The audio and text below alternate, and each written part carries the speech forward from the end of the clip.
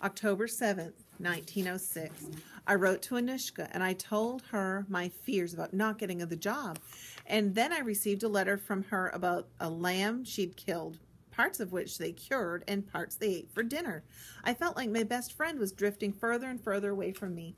Our letters seemed to cross, and we rarely addressed one another directly, and finally today she wrote asking if I got the job, which caused a cry of frustration in me. If only our letters could reach each other more quickly, the distance between us would not seem so far. I think I'm just nervous with the waiting. I've applied for other jobs, but I've heard nothing. Marm says the man still might write to me, but I'm finding that very hard to believe. Maybe, too, I feel jealous about Anushka's life. She seems to be on the path of adventure and wonder, all sorts of new things happening to her. And here I am, stuck at Mrs. Browning's School for Girls with no prospects for decent work. Today, our short, stout, overly perfumed Miss Rubin told us that she would aspire to the Gibson girl image and to think of ourselves as delicate roses. Josephine and Fanny were chosen to walk on their tiptoes in the front of the class in their most refined manner. They did look beautiful on the surface, perhaps like pictures.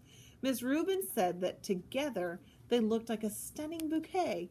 Not like you, she said, turning to me with a dramatic wave of her hand, and I sat at the window daydreaming. Her attention woke me like a splash of cold water. Prudence, she said, you don't seem to have an ounce of fashion sense. You must loosen, soften. With your hair tied so tightly on your head, you look nothing like a rose. Instead, you resemble a prickly, twiggy thistle. I felt my heart turn to stone. I heard the other girls tittering. Out of all of them, she had plucked me like a weed to chastise. I wanted to be anywhere but there.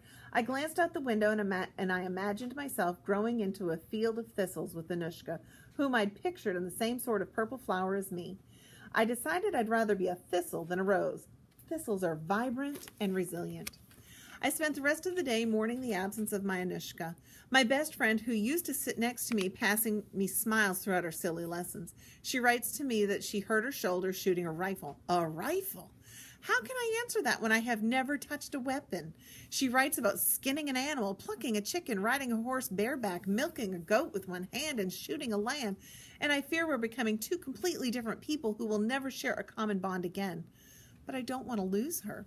She's still the girl whose smile I think of whenever I need some cheer.